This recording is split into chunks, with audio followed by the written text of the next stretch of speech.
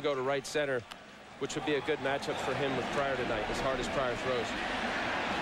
Over by the stands, and a fan interfered. No, they're saying that Bako reached into the stands. That's the right call, Tom.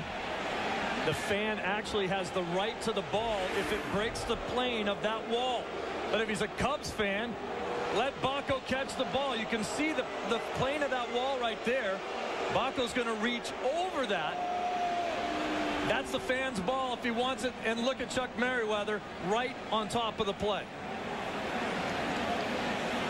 Where are you Cub fans sitting in some of the best seats of the house, not letting your catcher catch that ball? Heck, I bet if Bako caught it, he would have turned around, called timeout, given the ball to the guy.